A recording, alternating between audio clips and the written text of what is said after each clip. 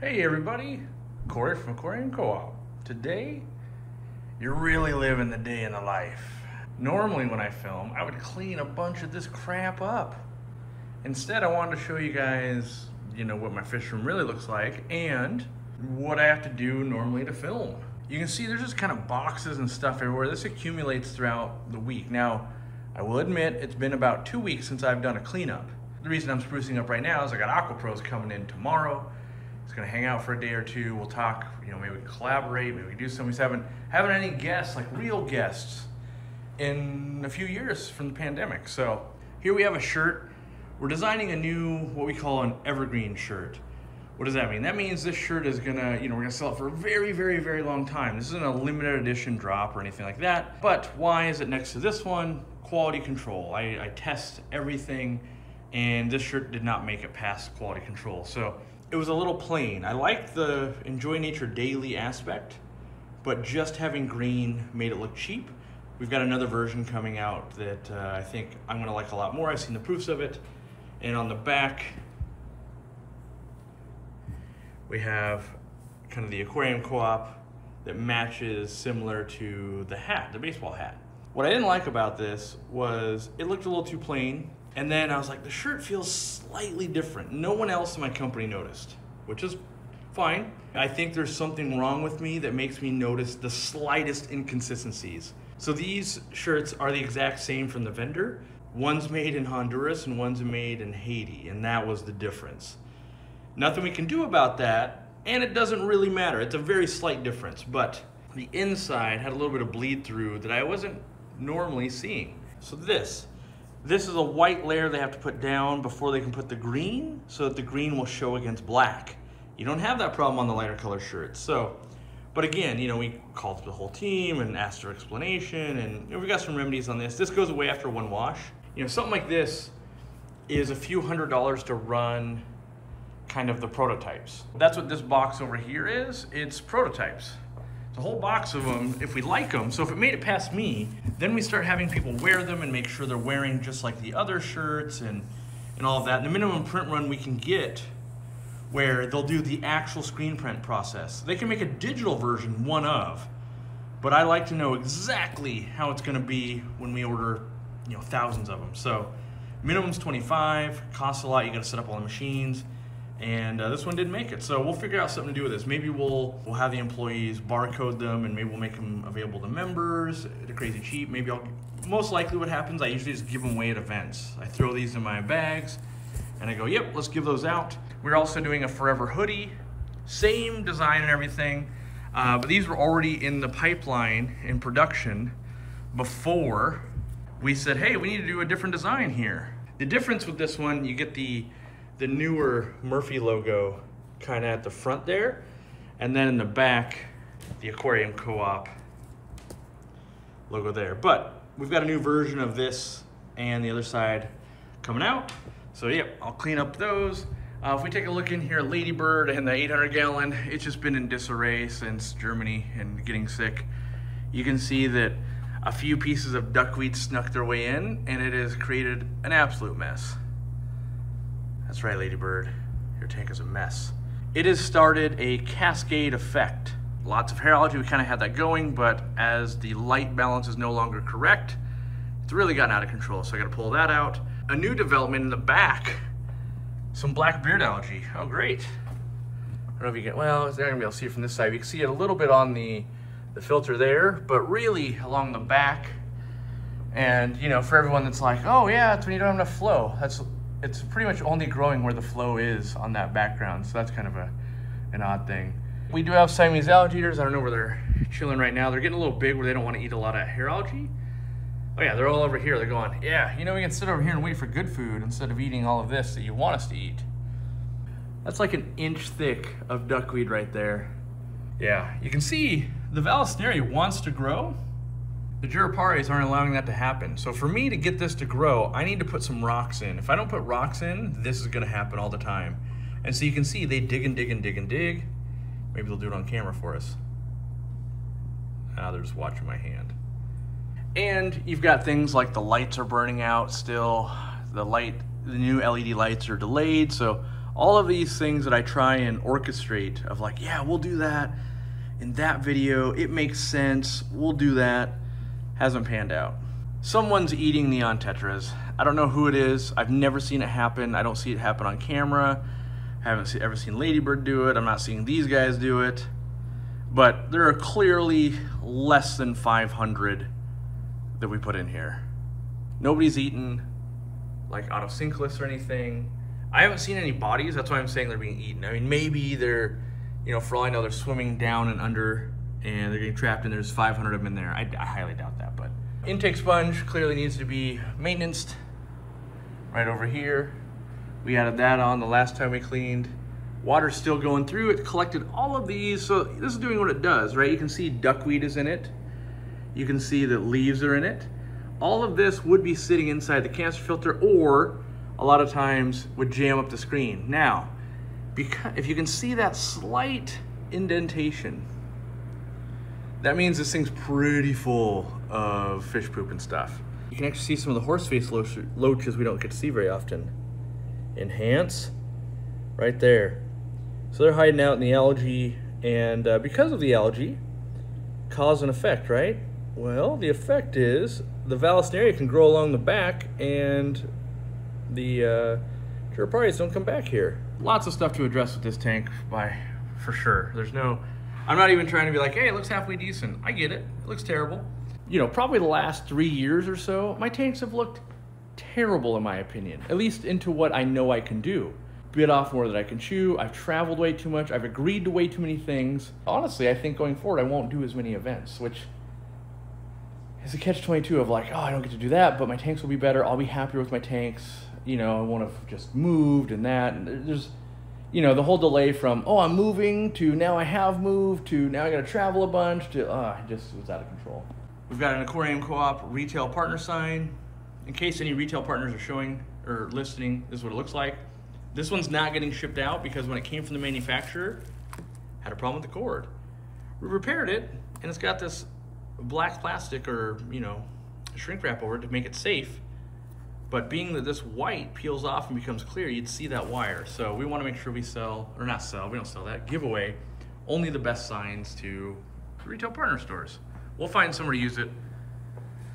Then we get into here. Not much has gone on in here. I mean, that's not true. Not in the way of cleaning. So you've got still the mess that's got to get cleaned up today. I think last time we left off, this tank was green water. I'm doing everything I can to make custom aquariums look terrible here, which they've been a great company to work with actually. But I've been waiting on my lights and stuff, and so that's really what's delaying. So the water turned green with the Aquariumcoop light because I had no plants in there. We put the light over there on that tank when we redid it in the previous video. Put in a UV sterilizer. The green's gone. There's still a little bit of algae. There's only this little light up above lighting it now. Hopefully next week I'll get my substrate and we'll start building on this tank. That's one of my goals. Duckweed has run rampant everywhere. Got to work on cleaning some of that up today. You'll see some babies and other fish that you don't normally see because they've been breeding. I'll show you that. Lots of foods in testing. So you can see all these different foods that are kind of generic labeled. The problem is my standards are stupid high, as you saw with the shirt example. I don't want to put my stamp of approval on something that's not truly remarkable, if I can help it. Whereas I would put my stamp of approval on these guys. These guys have colored up so nicely. The Cupido cichlids, Biotodoma cupido, that we caught in the wild in Peru. Now you remember when we caught them, they were all mostly like these uncolored, I'm guessing these are females actually, but they were just pretty drab. And I said, don't worry, they will look amazing down the road. And boy howdy, their pinks really haven't started coming in yet, but they're subtle color. It's not, obviously it's not like the orange and yellow fish are in here, but they will come into their own as they grow up and they get more comfortable, and taking out the Leprinus really allowed that to happen. They're getting good food now. Elmer here, even though he's getting fed, he's been getting a little bitey. I've noticed he like one of these platies has a little nip in the tail somewhere. And then over here I noticed these stupidly expensive fake plastic plants. Someone has been going to Bite Town on that thing. So that's definitely why real plants won't make it. This tank needs kind of an overhaul. We've talked about even putting this tank, Dean getting this tank for his turtle, and then me putting something different or bigger or whatever, whether it's here or kind of along the back wall. Not sure yet. That ticking you sound, the auto water change ran, and it's calibrating itself internally. And so a lot of times you'll hear tick, tick. My goal this week is to actually start getting some of these fish out of here. Stuff that I know I'm not actively breeding anymore or working with, and I want to mostly downsize. That's my biggest goal. Is there's still way too much in here, and I think to get to a point where I'm truly going to enjoy the hobby and be able to bring you guys along for a journey, and it's not just, hey look, we spent all day cleaning stuff. If you can see the different leaf shape on the pothos, it's really been growing differently. So all the smaller leaves were kind of growing in our kitchen or our house, and then now it's really starting to put out these like jungle vines, as I call them, now that it's really tapped into our water. And so what I mean by that is it's got roots that go in here, go around a bunch, then come back out and onto the floor. And then we've got a bunch that come in here, and this is where I know some babies are. But the duckweed, so the duckweed helped that happen. And the consequences of duckweed, and really I should order some more ways to test oxygen so I can show this to you guys, but you can see the sponge filter's going, but it doesn't get that ripple that kind of travels further like maybe that one is. You see how you're getting ripples all the way out to maybe here, and then same with that one? Well, in this tank, you don't get that ripple very much anymore. And so you're not getting as much surface exchange, you're not getting as much current going, and it really allows the duckweed to build up. And even if you don't have duckweed, like this is all water sprite, same problem. That's where the air is coming out. It's kind of a slow, there's nothing, no fish, or I mean there's some plecos in here, but nothing high oxygen in here. So a lot of cool stuff going on here, but another benefit was that with all the extra cover, there are fry in here from the yellow labs. So that is neat. But then you also get the stagnant portion over here, like there's some algae going. If you have one aquarium, usually it looks amazing. If you have 100 aquariums, they all look pretty not good. And then you've got things too, like this is, you know, just waiting for Cory and Joel. He moved, he's got to set up his fish room, he's building it currently. Trees just came down to build it.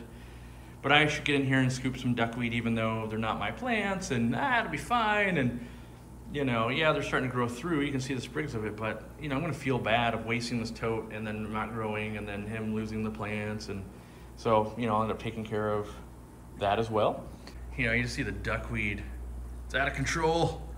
Got a nubius growing up out of the water, and then you can see it's flowering. So over here, we can do a little bit of brain tinkerings. What did the duckweed do? The duckweed blocked so much light and everything that we're now getting melting in my crypts. These crypts looked great. They were all like that pretty much a month ago. But changing of parameters. In my fish room right now, it's about 75 degrees. And what I wanted to teach, because I've been going through this with our heaters so often and trying to help people. You know, they're like, how could it possibly be a 100-watt heater could, you know, keep a 100-gallon tank hot? And it really depends on how you're set up. How warm is the room, right? I don't have to lift it that much to get to 78 if I used a heater. Do I still have a heater over there? I do, I don't have it plugged in though. So the room is that warm. Now, the temperature of the tanks with an open, well, half open top, right? Let's let that acclimate there. 72.6. So we have over here, the top has been closed because I don't want these frogs to jump out, right? So we open this up. Have you ever opened up a tank and go, ooh, you can feel the humidity and the warmth? So now we plop this in here. 74.8. So just having a tight fitting lid, right? You got the plastic back strip, you got the glass, 74.8 versus 72.6. So 2.2 degrees with just closing a lid. And so if you're worried about energy, if you're in, you know, another country, or you just want to be efficient and not, you know, go broke heating an entire fish room, close these tops. The less holes you have and everything, the more heat it will retain.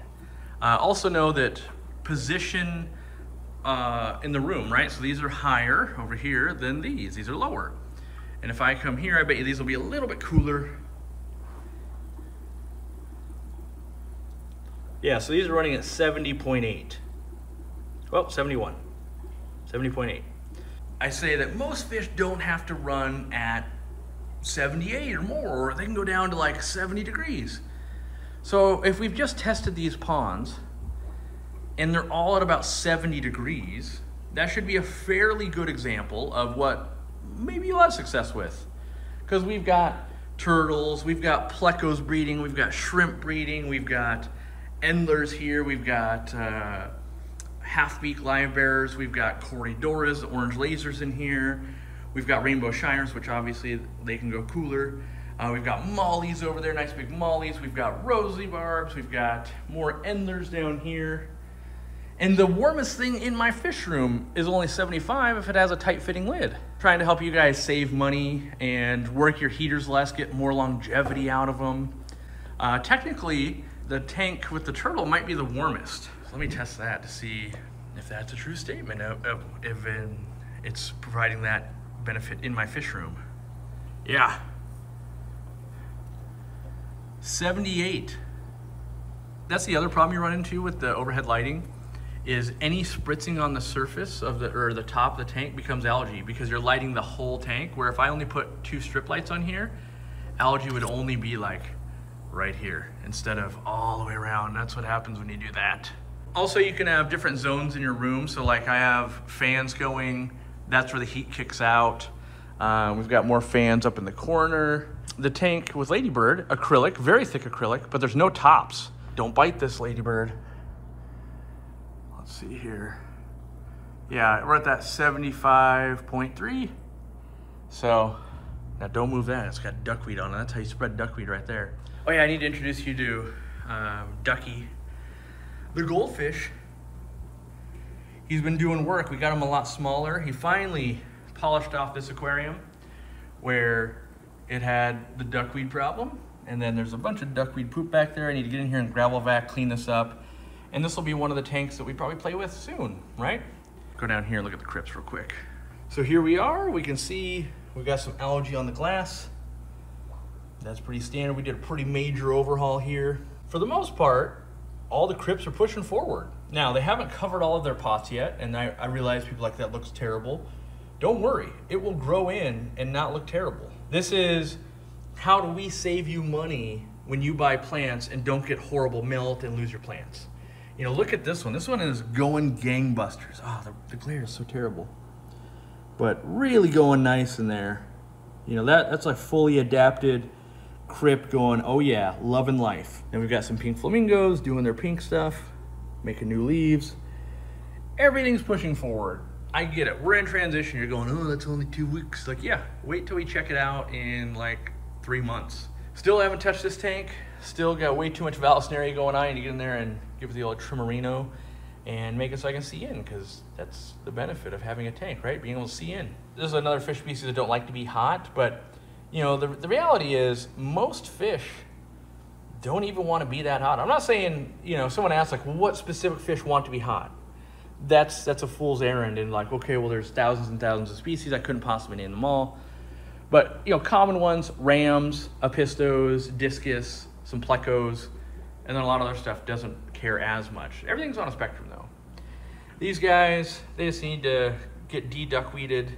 I probably need to remove these extra males and let, you know, grandpa and grandma have some babies again. These came back from Peru when we bought them from the wholesaler. They were meant to go to someone besides me, but hey, guess what? They're living in my life. Originally, we set all these tanks up to import some stuff and do it for the store and maybe test some things. And it's set up. I got the green water going. Maybe I should do some Daphne or something. So even if I got rid of all the totes, I'm still gonna have like 36 aquariums, which is, if I worked on one every single day, that's more than I can get done in a month. And that's if I did it every day. But I did run an experiment with these. Every single tank basically got a Anubias, because I wanted to see like, what are the odds that our Anubias just thrive? And I got different versions, like there's a Cophifolia, and you can see they lose a couple leaves in the transition from immersed to submerged grown. But I think we only really lost like one. Well, it's not even lost. It's struggling to transition. Brand new leaf there, you know, but that doesn't look like a great plant for $10. This is the test when you really don't get enough light. This light up here has been burned out, and I wanted to see like, how will it do? I mean, you can barely see in there because it's so reflective, but there's almost no light. You can see the yellowing. It's not able to photosynthesize enough. And then each one of these tanks got a plant too, but the green you can barely see. You know, first I got to get control on all of this because there's too many totes that are just don't need it. Fancy guppy, mixed fancy guppies, mixed fancy guppies, mixed fancy guppies, and white rice fish. All right, if I don't physically start cleaning and, you know, reloading auto feeders and all of that, nothing will get done today. I'm gonna start that, and then maybe we'll chime in at the end when I'm done, or as I spot cool things, I'll point those out. So we'll be back. Thought I would show you guys feeding Ladybird real quick, so I know everyone doesn't get to see it all the time.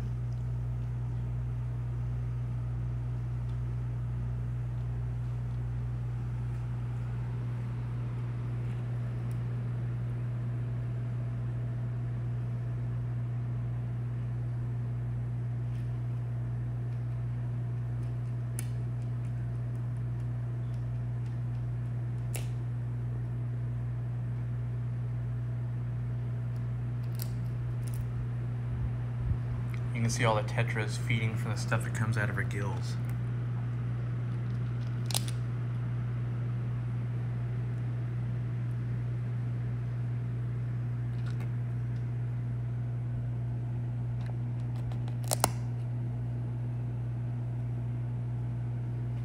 And then I always follow it up by feeding some other foods on the other side to give her some room, but you know, since I'm filming this one, all the other fish are kind of in the action.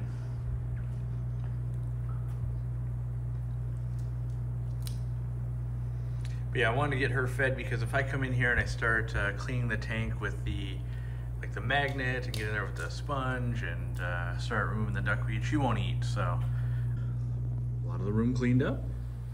All right, well now you're gonna witness the famous bag trick. This is a bag that I got some plants in from the warehouse. The goal is to remove the sponge with the minimal amount of stuff coming out. Get off there, autosynclus, you're making my job harder. You might find snails or like a bristlenose plecostomus, kind of like I just found an autosynclus. Try to pull it off, minimize the damage. As you can see, fairly clean job, but this thing is coated. It's just making chocolate milk. So we're gonna go get it super clean at the, like even might stain in my hand. We're gonna go get super clean at the sink and then I'll reinstall. All right, so now you have this sponge filter mostly clean. There's still a little bit of algae you could pick off. What I wanted to point out, we do a super duper coarse sponge so that this sponge that had been a fine sponge would have already sucked itself in like this and potentially could have caused damage to the pump. Go right back in, push it on. I push it on extra because I don't want Ladybird to pull it off. And there you go. So you can see there's some debris coming off right now, but it will suck that back up once the currents get back to where they're going. You know, what you're not seeing in the video is like, I literally spent over an hour just scooping duckweed from all the bins. And that's an hour that could have been like, yeah, let me stick some of these plants down. Let me go get some rocks and fix that. Let me do this, let me do that. And instead, it's all in this macro maintenance level of like, well, I better do all of this, otherwise there's a bad thing, and not on the fine things of, ooh, let's just make this look better. So if you have 1-inch thick acrylic, which you won't, but if you do, mighty magnets are amazing. That's what this big bad boy is. But this magnet cost me like $250. And so yeah, it's mighty magnet. It comes with a warning, like they're bad enough it'll snap your fingers. But you know, they really do well. You just, on this big of a tank, it takes like 20 minutes to do a good job. It's way better than me trying to reach down here, which it's not doing a great job down here either, but that's because I don't want to pick up substrate and ram it against the acrylic. So I need to like kind of dig it back a little bit, get in there really good, and then it'll be good. But instead, I'm doing the quick fix of, all right, let's do the top to bottom, get all the algae under control. So you can see how this would start exciting Ladybird and all the other fish, so they won't want to eat once you're doing this. So I typically do this at the end of the day after they've already eaten and everything. By the way, if you don't know yet, the rare metal, the magnets, the strong magnets that go inside these mag floats, they're getting more and more rare, so the price keeps going up. Luckily, we bought a decent amount, but we'll run out in the next, well, it depends. If a bunch of people buy it from this, we'll run out. But for normal sales, we were set okay, but the next time we bring them in, the price does have to go up because they're just, the magnets are going up. But there's blue ones for acrylic, like the one I'm using, and then there's, I need to get a new scraper on this. Because the green spot algae likes a brand new blade, or at least I got to take it out and clean it. Whereas like the normal brown algae is real easy. You know, we're closing and dinner. My wife's gonna be like, hey, it's dinner time soon. So it's been hours. I've been out here all day. Raining pretty good. That's not even a good shot to catch them really. So let me grab a net and see how many I can get in one shot. By the way, I still love these nets. I use them all day long. I still have yet to break one. I've had some people break them, and we just give you new ones, but I don't know what you guys are doing because I use them all the time. But if you haven't seen my video on how to catch fish, I recommend it. Set your net up as a trap, guide them with your hand. So I'm gonna set mine up kind of over here, and then we've got to corral them all the way around.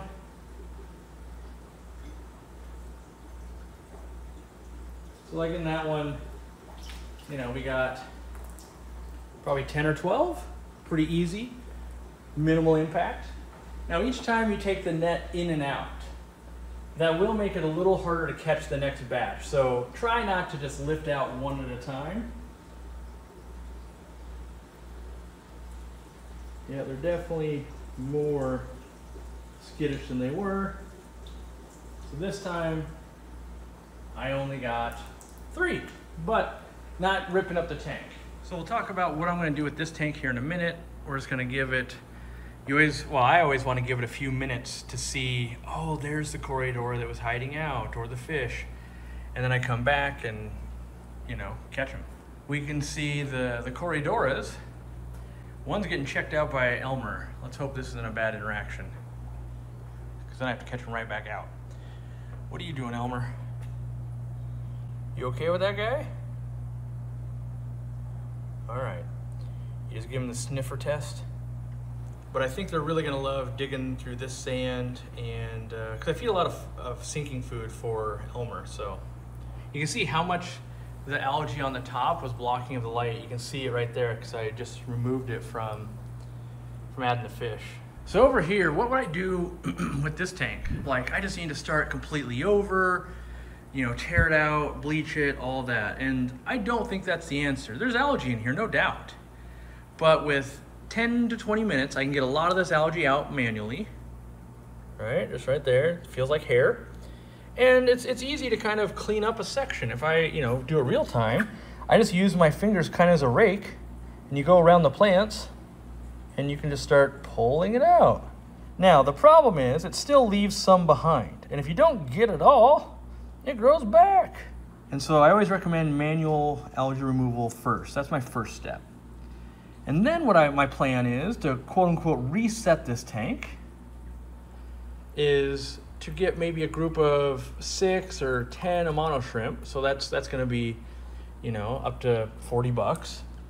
And I'm gonna put Amano shrimp in here and basically not feed the tank a whole lot. I'll feed them right at the beginning, just because you never know how much those particular Amanos were getting fed in the pack of Amanos at a store. But then I'm gonna let them be hungry hippos and work on a lot of this for me. And hopefully in a week or 2, maybe 2 at the most, they'll have put a big hurting on this. And you could either A, move that to the next aquarium, you know, catch them out and move them, or B, I think I'm gonna find fish that are gonna live with these guys and just live in harmony. So there you go. So now you end up with a big old handful of hair algae. Now if you had, you know, something that really like to eat stuff like this, like turtles maybe sometimes, or, you know, you're breeding a Amano shrimp or something, but you can see all the different algae. All that algae was from the 800 gallon, lots of duckweed, pounds and pounds of it. I'm gonna do my last feeding for the day and probably call it. It didn't get a whole lot done. Well, it's not that it doesn't seem like it to me, because yeah, we went on duckweed. You can never get all the duckweed in one go, and so you end up with, I can spend hours trying to get all of it, or I can start relying on goldfish, and that's kind of my plan here. And you get a better look in seeing like, oh yeah, there's all those red platies I want to do something with, the teacups. I love those guys. Yeah, there's lots of shrimp in here with Joel's plants. I cleared out a bunch of duckweed, and shrimp are breeding in here too. So this is all pearlweed, right? And it's just floating up here. It's from a light that's miles away. You know, there's no special lighting going on. And it allows all these babies to kind of go in and hide with no roots, really. You see all the roots that are hanging down. And I could plant it. I could just start pushing it down to the substrate, but I kind of like this giant land mass that is really good for stuff to come in and kind of hide and just make sure they don't get eaten by parents. And then they grow up and they come out and they join the ranks. Yeah, I really like that. This I still need to get on top of. Right here, it's just getting, you can see a lot of snails. By the way, like, graphic warning, there's too many snails in here. But the reason I keep them and let them get into high numbers is they're some of the best foods you could be feeding turtles. And so lots of calcium and crunchy shell. Good for puffers too, don't get me wrong. But yeah, those will get, those will be good snacks. There's that guy. Usually they run. The minute you put a camera on them, they run. I want to do a big custom tank for these guys. That's on the, hopefully putting on the kind of the back wall next to maybe that 125. More hair algae and duckweed. Grab that and just toss it. All right, guys. Well, thank you for hanging out with me today. If you're into these long episodes of just hanging out in the fish room, and hopefully, it meant a lot to me when you guys were saying it helps you get motivated to get in your fish room, play with your tanks, and that in turn motivated me to do it too. So, I mean, I've got people coming over as well, but it does help, and I appreciate everyone who kind of tells their friends and family either to watch because it's interesting or to buy from us because they're into fish. All that stuff really goes a long way and keeps it so that we're sustainable and we don't have to spend $1 billion on, Facebook ads or something. Instead, we can just spend our time enjoying stuff. And that's, I really just need a couch right here.